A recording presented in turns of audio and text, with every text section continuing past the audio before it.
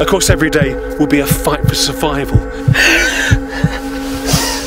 I don't even know how I feel. I don't even know how I feel right now. Really evil energies.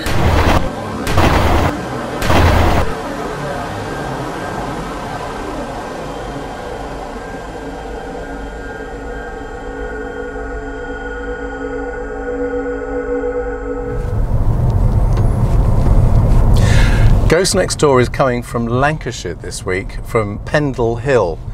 Now, Pendle Hill and Lancashire are pretty much in the middle between Preston, Blackpool, Manchester and York. And the reason that we're going to Pendle Hill is to investigate a tale of witches.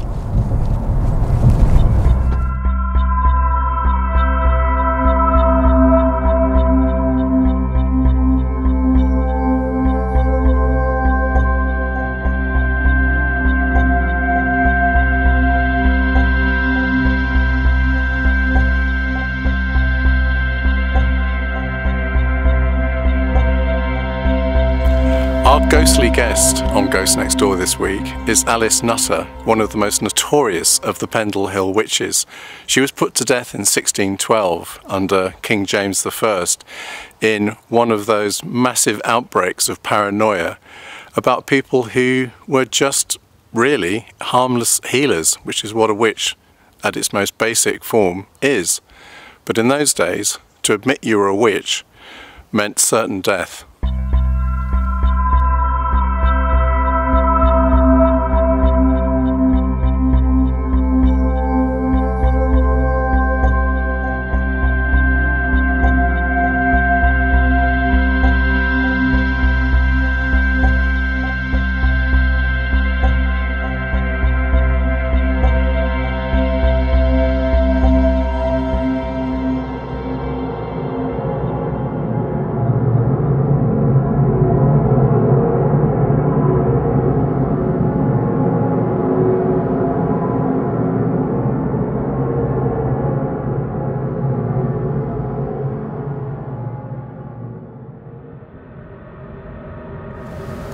One of the things I like to do before we start on Ghost Next Door is to douse the area and kind of get a reading of what it's saying to me with my crystal.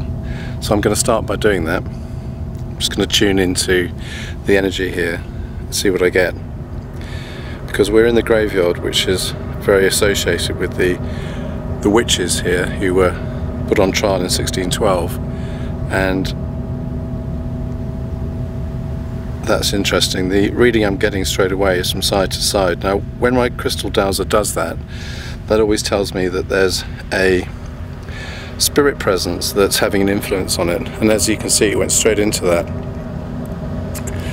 Middle of the afternoon, in a churchyard in Pendle,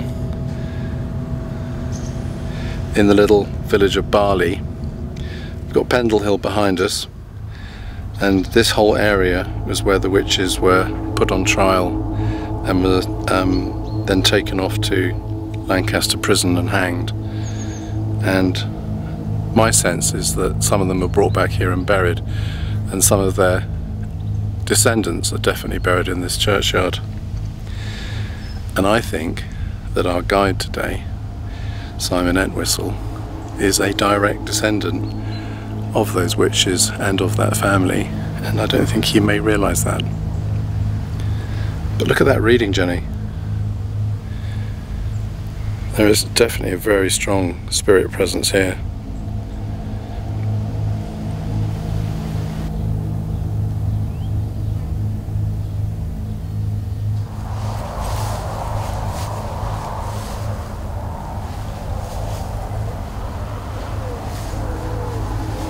We're in the cemetery in the new church in Pendle, and I'm looking around, investigating to see if there's any spiritual activity here.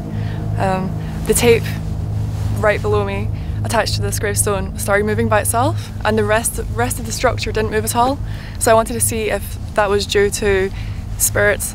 And with my hands, I did feel the lighter and the colder energy, I would call it. There's definitely something. A change in temperature from the rest of the surroundings usually signifies spirits.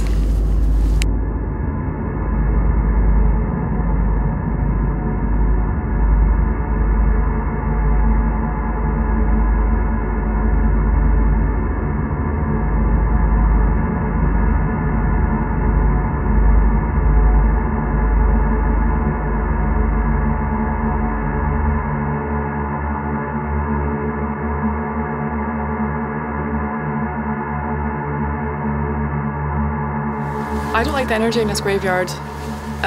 Sometimes I go to graveyards and I do it just for fun, and I like the energy because it's kind of a space where souls have ascended and it feels quite nice. Right.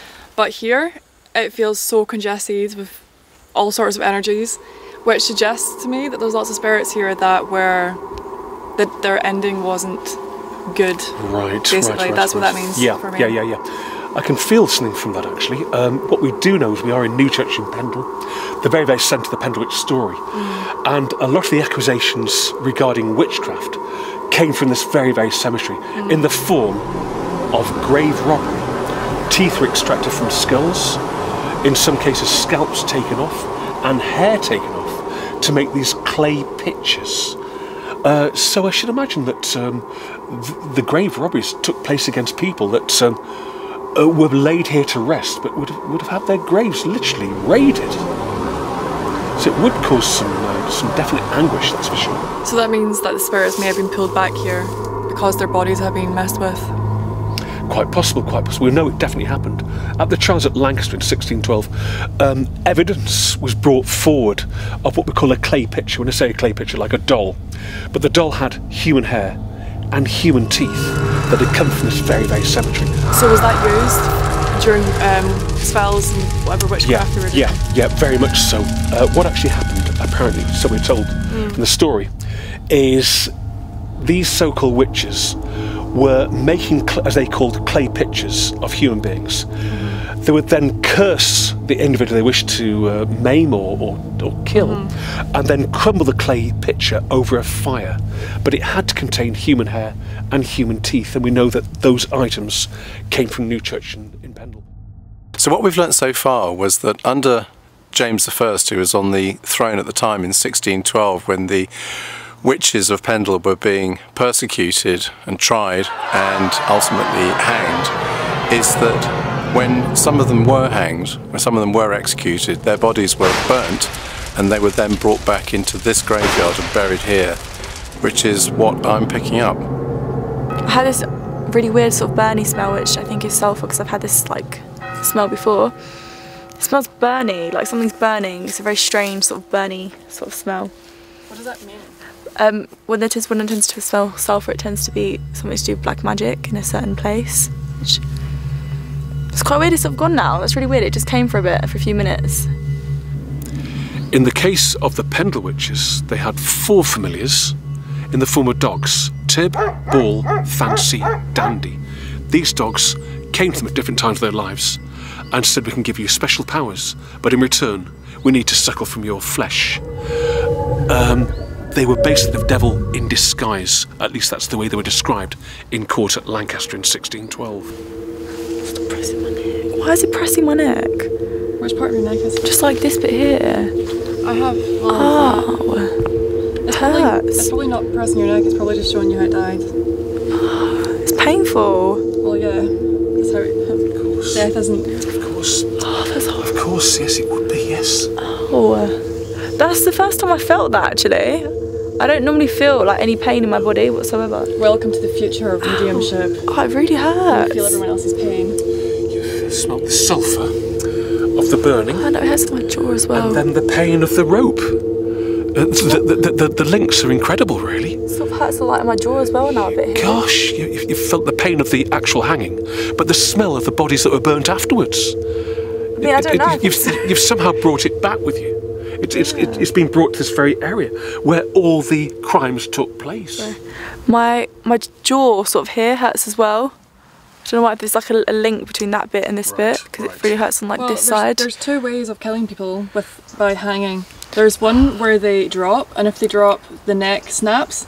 And then there's one where they push them off. Slow strangulation. That is so weird. So weird. There's a lot of new stuff happening to me in this filming. I think this is the first time I've felt the pain of a spirit. Normally I just channel them and they give me watery eyes. I felt their sadness before. No, that's my hand.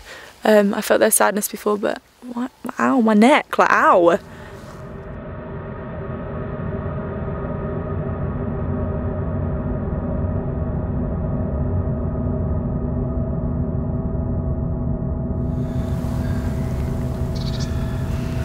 Do you get any sense that you might have once been connected with these actual witches? That's a very interesting question. I feel very connected to the Pendle witches. When I saw Simon, our tour guide earlier, we both felt recognition with one another, and I know that in my past lives I was a witch, probably multiple times, and the fact that I've had a personal interest in the Pendle Hill witches, and from my experience, whenever I have an interest as strongly as I had with Pendle Hill, it usually means that I've lived there before or I was part of that. And when I connect with it, or even I guess think about it fully, it makes me, I get really emotional. So I'm trying not to do that just yet because I want to wait until later when it's dark and we can fully embrace whatever soul memory is going to come out of me. But as a start, I'm pretty sure that if I was a Pendle witch, then the other Pendle witches are definitely going to come and say hello to me. Yeah, I think you know that I was, don't you? I'm saying nothing. But oh my god. no, she's off. No, I'm not. Oh my, stop it. It's too early. Wait, it's not even dark yet. I felt so excited on the car coming here today. I literally had, it was like a bubble of emotion burst out of my chest, and I just felt like, oh, yes, I'm going to go and meet them. Which I should, why would I feel like that? Because I mean, how many times do we go to haunted places? I never feel like that.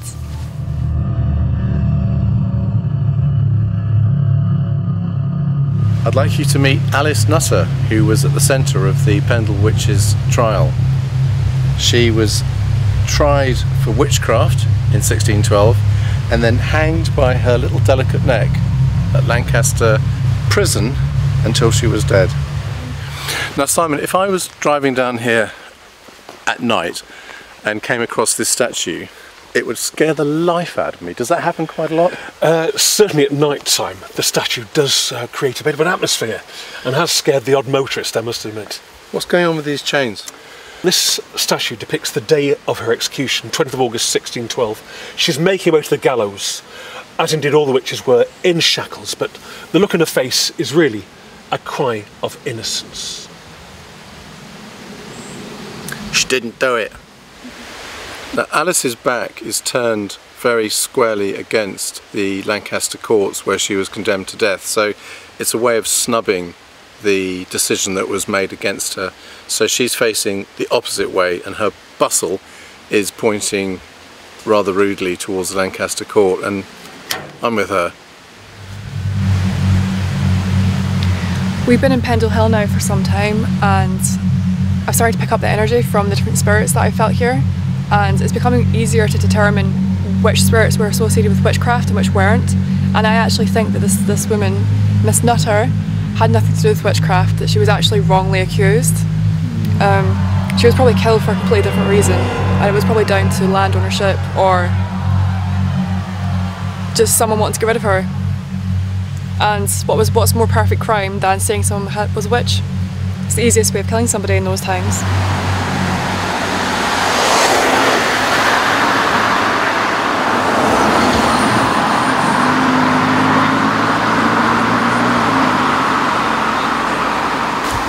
As you can see, this road is really busy, so Alice must do a really good job of scaring people when they drive past at night. At night time she certainly does get illuminated. It's very eerie. Oh, very much so, very much so. It's a very, very sad statue, of course. Yeah. Was she guilty? Many people believe she wasn't guilty. Alice had a huge problem. She was very, very intelligent. She was found guilty of witchcraft at Lancaster Castle with Demdike and young Alison Device. She was found guilty of the murder of Henry Mitten of Ruffley because he wouldn't give her a penny. What we do know is that she was wealthy, she wouldn't need to beg. and she made a plea of not guilty at Lancaster, but the youngest of the Devise children, young Jeanette, had been kept at Reed Hall, Burnley, the home of the local magistrate, and to use a modern term, she'd been groomed by him. And she was brought into the courts on the 20th of August 1612, placed on top of a desk so the jury could see her, and she shouted, "Me grandmother's a witch, me mother's a witch, me brother's a witch, so's my sister." And then Roger Noel, the magistrate, pointed at Alice. "This woman here, was she at the Good Friday meeting at Malkin Tower, your home in the Forest of Pendle?" "She was, sir." A look of shock came across Alice's face as she knew she was being falsely incriminated. She went to her death a very brave woman, but also, many people believe, a very innocent woman. Hence the face, which is a cry of innocence, really.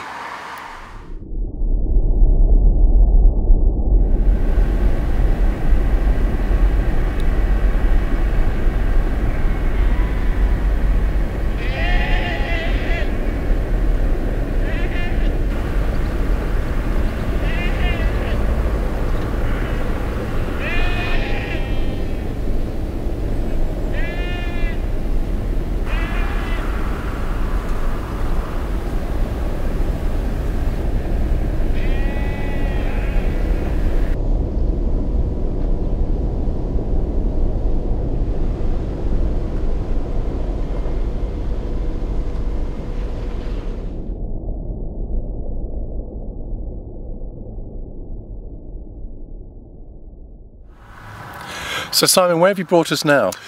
We're at what we call the Nick of Pendle, at an area known as Malkin Tower. Hang on, the Nick of Pendle? The Nick of Pendle is just there. When we say the Nick, it's the very, very top of Pendle. So that refers to the little cut through there? That's quite correct. And we're going to the where? We're going to go to a place called Malkin Tower, the famous meeting place of the Pendle Witches on Good Friday 1612. It's where they all converged. So we've just driven right round Pendle Hill, which has taken quite a while because it's quite a big It's a huge area. hill. It's a huge area. So the witches would have walked over the top? They would have probably walked down the centre of the hill to come down to this side here. The area we're going to go to, of course, is hidden from the road, but this road in 1612 would have been a dirt track. It would have been the main road over Pendle Hill, where the travellers would make their way. It's pretty exposed and remote out here, isn't it? Very, very remote. And of course, the area where the Demdike and Devise family lived, of course, is very, very hidden. It's a bit awkward trying to get around these stones, folks, actually, themselves. Yeah, we come at the right time. It's just starting to go dark. This actual track hasn't changed. It's no real exactly like this way. So on this site, way back in the year 1612, stood a cottage called Malkin Tower. Living in Malkin Tower was this elderly lady called Demdike, alias Elizabeth Southern. Her daughter Elizabeth, her 3 children, James, Jeanette and Alison Devise. Of course, every day would be a fight for survival. You've got to live, you've got to eat. But in many ways, these people were no different to you and I. They needed a roof over their heads, they needed clothes to wear, and of course they needed food to eat as well. But this is really the very, very epicentre of the whole story. We're surrounded by local towns. We've got Cone just down there, we've got Burnley over there, we've got Accrington over there, and Clitheroe just on the other side of the hill here.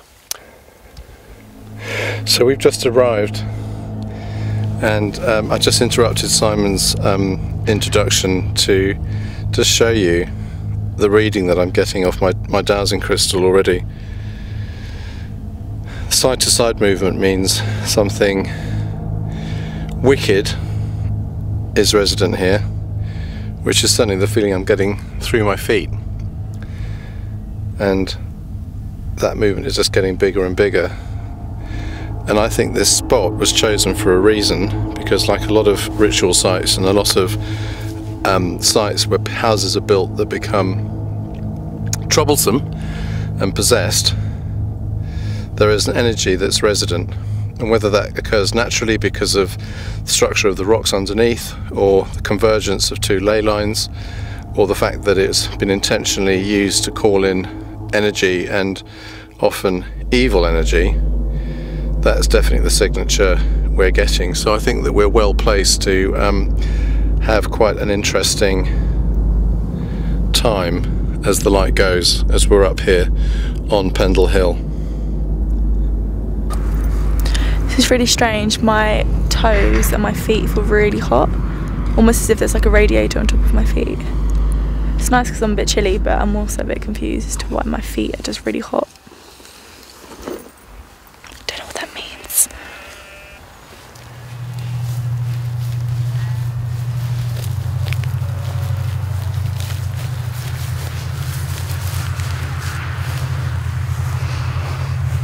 Just arrived in the spot where the witches did all of the spells and the witchcraft.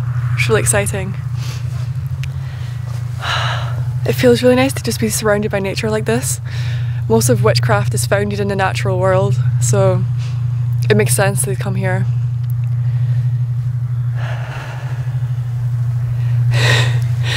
I always seem to breathe when I come to these sort of places, and it's like the weirdest shudder that comes out of my mouth. I'm really excited to see what happens here, though.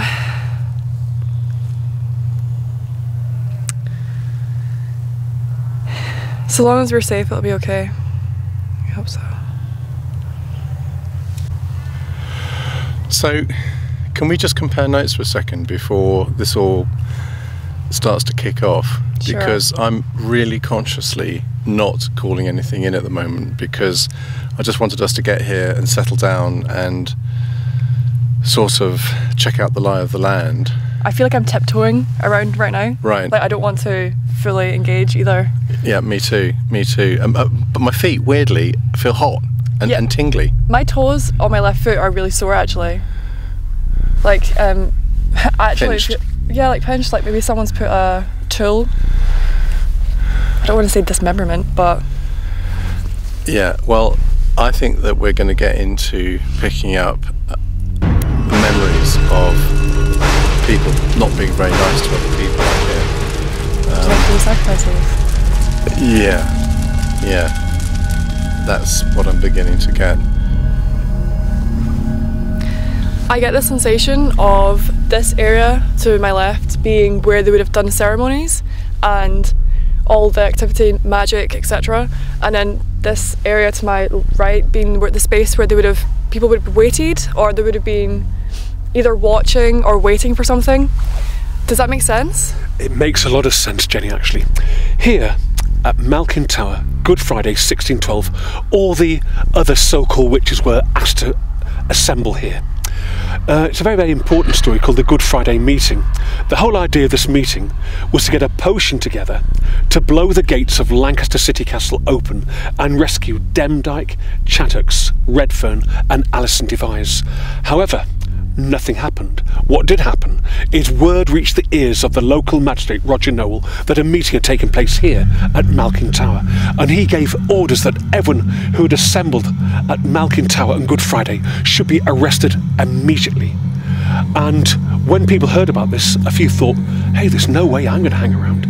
But the ones that were successfully arrested were Jeanette Preston of Gisborne, Catherine Hewitt and Alice Gray of Cone, Margaret Pearson of Padiham, Elizabeth Devise, James Devise, Jeanette Devise, John and Jane Bulcock, a mother and son, and Alice Nutter. They were all sent to Lancaster, with the exception of the two Jeanettes. Jeanette Preston came from Gisborne. She was sent to the city of York, and there she was found guilty of witchcraft in York, whereas the other Jeanette, Jeanette Devise, the youngest child that lived here, she was sent to the home of the local magistrate, and she was going to play a very, very big part in the trials that took place at Lancaster that year. So this is a very, very historical place where the witches would meet. We're away from the road, it's hidden from other parts of the hill, and even now, as you quite rightly say, it does have an atmosphere.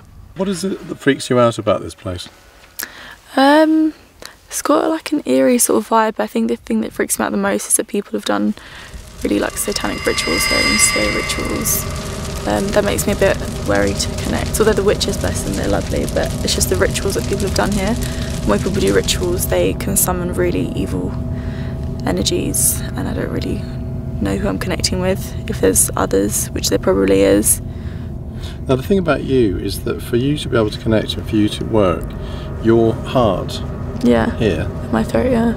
your heart here, Yeah. with your heart chakra, needs to connect with your throat chakra. Yeah. And unless they are connected, you don't seem to connect, you don't seem to work. Yeah. Do you think they're connected at the moment? No, not at all. Yeah, I don't feel like they're connected right now. Is that because you don't want them to connect at the moment? Yeah. If there's anything I've learned from doing filming is that when certain places, whenever people done rituals in places, that really freaks me out, and it really makes me not want to connect with anything there, because I don't know what people have summoned, and I don't know what people have summoned here.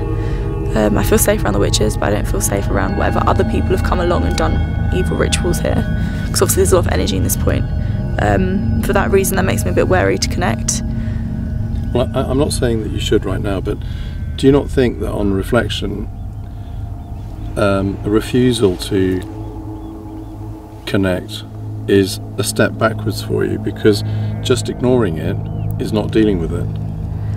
Yeah, I feel a bit, I'm not gonna lie, I do feel a bit freaked out. Sometimes things do happen and they really make me want to jump back and just sort of pretend that none of this is real. That has happened quite a few times, and I feel like that's sort of happening right now. I just don't want it to even be real, so I'm just like blocking myself completely from feeling anything, because I don't really want to feel anything right now, because I feel like there might be really evil ones, and I know what happens when I connect with evil ones, and it's not very nice. So. And do you not believe in yourself sufficiently to trust that you can open up without being harmed?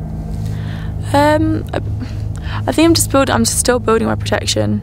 Yeah, I mean, I guess I do, but I don't know, I'm just really wary of connecting with stuff here right now. I just really don't want to. The key about being any would-be witch is that it's a very elemental pastime, and that's exactly what we're doing now. We are out in the elements. We're out in the middle of the local moor on the side of Pendle Hill here in Lancashire, and it's very desolate. There is quite a busy road running where the track used to run, which has been there for centuries, but it's a very exposed lifestyle, connected to the elements, reveling in the glorious energy that you get from nature, from the crystalline energy that comes out of this ground that we're standing on, because the whole of Pendle Hill is a massive lump of granite, which is why it's still here. It wasn't taken away by the Ice Age, when everything was laid flat on the north half of England.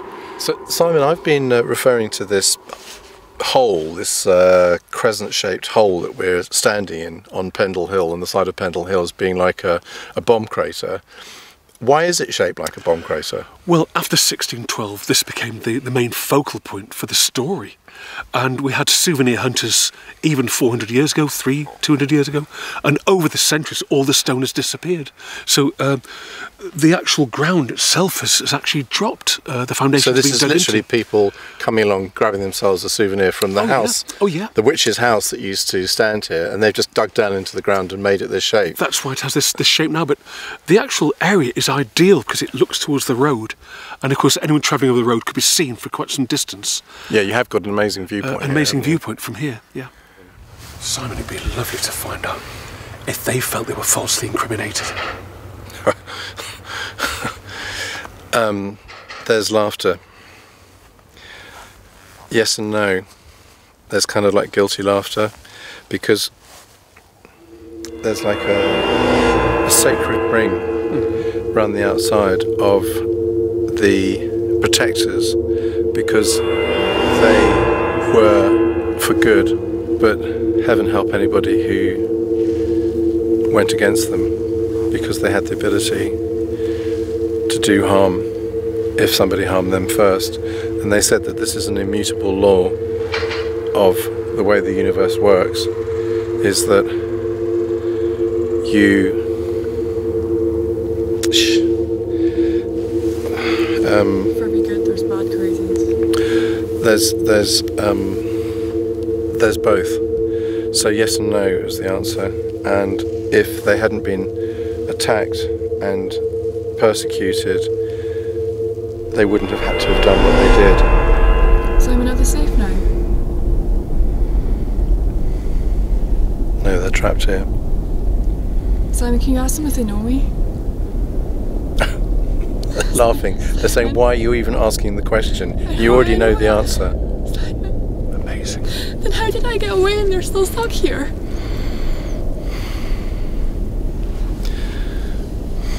You chose to. Your soul chose to. But your soul chose to by taking the path that it took. What did I do? You know what you did. You took the path of least resistance as a soul, and your contract was to escape from being trapped here to becoming part of another witch's coven. And they say they know that you know what that was. I don't know. Yes, you do.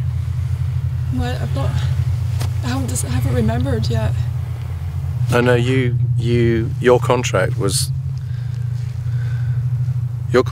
with the undead, which is another form of stasis. Vampires. Yeah. But now you've escaped that. So Simon, is this where I was killed. and this is where he came to me? Yeah. Sorry.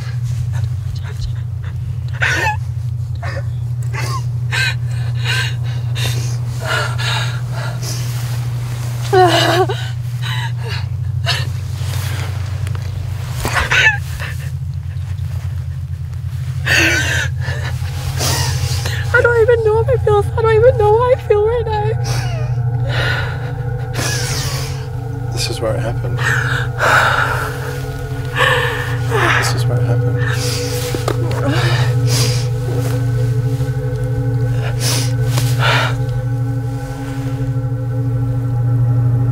They want to know if you want to join them. Me join them? Yeah. They're dead and I'm alive. But they can connect you. That's who's been. Guys, That's who you felt. That's who you felt for the last 24 hours. That energy was what caused the bubble in your chest. I mean, you know this. They say you know this already, and there's no pressure. But they're here. What happens if I accept? You'll become much more powerful as a What witch. does that mean? It means you'll have more ability. You'll have more ability to heal. You'll have more ability to see the future. You'll have more ability to see evil. And you'll have more ability to do something about it. So they can either step back or you can take it. I feel like I can't do anything else other than do that. They're my sisters, aren't they? Yeah. I think you should take it. It is your destiny, and it is why you're here. And it's why we're standing in this spot right now, and it's why they've come. If this helps me protect myself as well, will that help me protect myself? Yeah, because it's a hugely powerful contract, but it is a contract. What am I giving them? It's what they're giving you. But what you're giving them is the soul that they love and miss.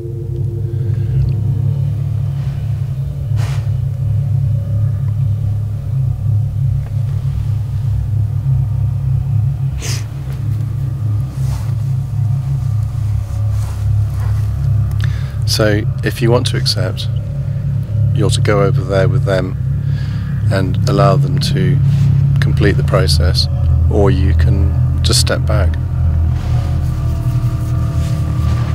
I don't feel afraid. I'm just very conscious of the fact that you keep saying to me I need to choose between. It's because you have the choice. They say it's really making my head hurt, so we need to hurry up. Sorry, I'm getting a splitting headache. Well, if it means I can help people and it means I can protect myself, then does. I think it's very positive, isn't it? It is. I don't feel fear acting as a bridge at the moment. And the reason that Metatron is here, I now understand, is because Metatron is the keeper of the Stellar Gateway, and whenever he appears, it's when I'm about to make a massive connection between the two worlds, and that's what's happening right now. So I'm the bridge. But if they're stuck here, will this release them? They're not stuck here, but they've chosen to remain in that condition so that they can continue to connect with people like you. And this is their home, and that's the choice they've made, and that's what they do. I can see them behind you. But honestly, you need to hurry up because my head is about to explode. Okay, what am I supposed to do? Either choose to stay here, Oh my God. or go over there with them and connect with them, and then when you come back, you will be connected with them on a permanent basis. But it is it's your calling. I'm going to do it. Why do you think that man came up to you earlier and said, I'm a witch. "You're a witch"? Okay, I don't know what's going to happen though. Well, that's life. What am I supposed to do?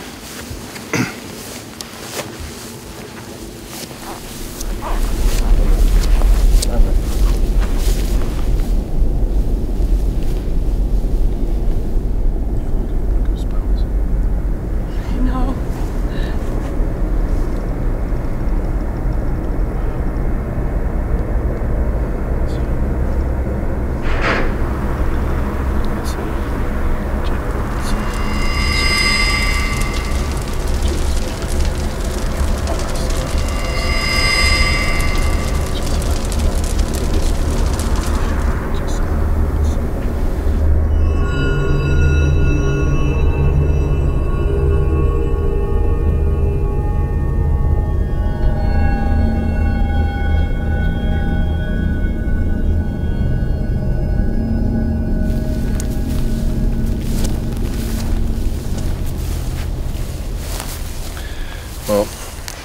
Well, I'm shook.